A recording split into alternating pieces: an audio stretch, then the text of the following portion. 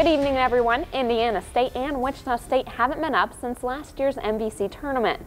The Shocks won that one, but the Sycamores looking for revenge. A doubleheader today thanks to the weather postponement last night. A.J. Ladwig on the mound trying his best to get Wichita State the win. 8 innings, 8 strikeouts for Ladwig on the afternoon. Casey Gillespie, one of the best hitters in the country. He had 2 of the 4 Wichita State base hits in Game 1.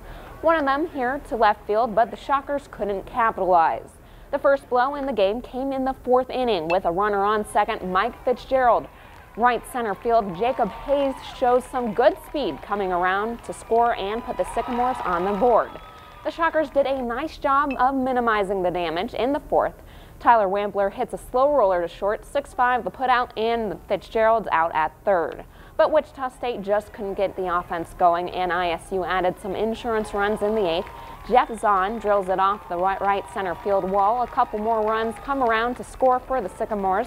Indiana State takes Game 1 of the doubleheader 3-0. The Sycamores also able to take Game 2 and earn the sweep 3-2. Game 3 is set for tomorrow at noon. The Shockers softball team was also on the road today, taking on Evansville in a doubleheader. The Shocks fell 4-3 in the first game, but were able to regroup and dominate the second game 12-4. Shocks advance 8-2. Game 3 of the series will be tomorrow at noon. The Royals have a knack for keeping fans on the edge of their seats. Game 2 against the White Sox today was the prime example of Kansas City's uncanny ability to come up clutch in critical 2-out situations. Former Shocker Connor Gillespie was able to start the momentum the Sox needed to tie the game at 3, but 2 outs in the 8th inning, and Salvador Perez comes up to the plate. No hesitation here with the go-ahead RBI double to beat the White Sox 4-3. He's a clutch player. I mean, he really is. He's a guy that does a really, really good job of getting up for those situations, but not to the point where it takes him out of his at-bat. You know, he gets up for those situations, but he stays within himself. Bruce Chen had a good day on the bump, pitching 6 1/3 innings with 7 strikeouts. The Royals will wrap up their series with the White Sox tomorrow at 1:10. James Shields is set to pitch that one. They also purchased the contract of pitcher Aaron Brooks from AAA Omaha today. The Sunflower Showdown on the baseball diamond have the Jayhawks and the Wildcats looking for a foothold in the Big 12. We saw a much different KU team in Game 2 than we did yesterday. Jayhawks up 4-1 in the 4th. Dakota Smith keeps it going as he grounds the slider through the gap to left. Michael Sutters rounds third and easily slides on into home to make it 5-1. 2-1 the count, 1 out. Aldridge keeps that one fair down the line, and their second double of that inning tacks on 1 more run, 6-1 Hawks.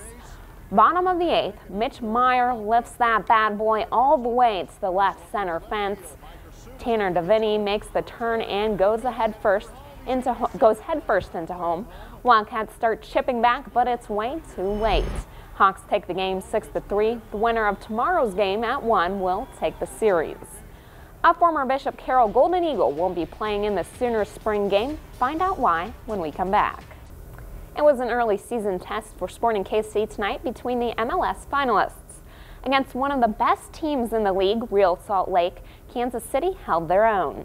A good defensive performance, Sporting KC held Real Salt Lake to only 4 total shots. They just couldn't drop anything in the back of the net, though. A corner for Sporting KC there. Check out the leaping save. That was one of many opportunities Kansas City needed to convert. Matt Beasler with the throw-in. KC has a shot, but it would bounce off the goalie's palms. This one would end 0-0. That's right, a tie. And Kansas City manager had this to say about ending in a scoreless tie against such a dominant opponent. I thought we dominated the whole game. We were in possession. I thought we passed around them. We found everything except the back of the net. Hit the post. I mean, we were all over them. Unfortunately, we just couldn't stick it in the net, but we had a very, very good performance. The defending CPIFL champs, the Wichita Wild, are on the road tonight as well, putting their perfect 3-0 on the line against Sioux City. A great game early. The Bandits only had a 29-24 lead at halftime. Although the Bandits had a solid lead, the Wild mounted a huge comeback, and Gerald Kelly scored 2 touchdowns for the Wild to open up the 4th quarter, tied at 45. The Bandits led 48-45 with 2 minutes left in the game. Blake Bell's transition to tight end will have to be put on hold. The former Bishop Carroll Golden Eagle will be out for the rest of the spring due to a sprained knee, according to ESPN. It shouldn't require surgery, and Bell should be ready to get back on the field in time for preseason in August.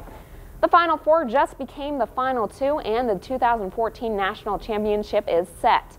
Just take a quick look at the Final Four matchups tonight. Number 7 seeded UConn upset the number 1 seed Florida Gators this evening, 63-53.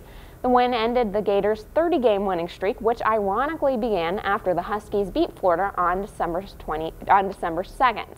UConn shot 63% in the process, dominating. The Huskies' national championship opponent will be either Kentucky or Wisconsin. You can catch the national championship game right here on KWCH 12 on Monday night. That's it for sports, but stay tuned. More Eyewitness News is after the break.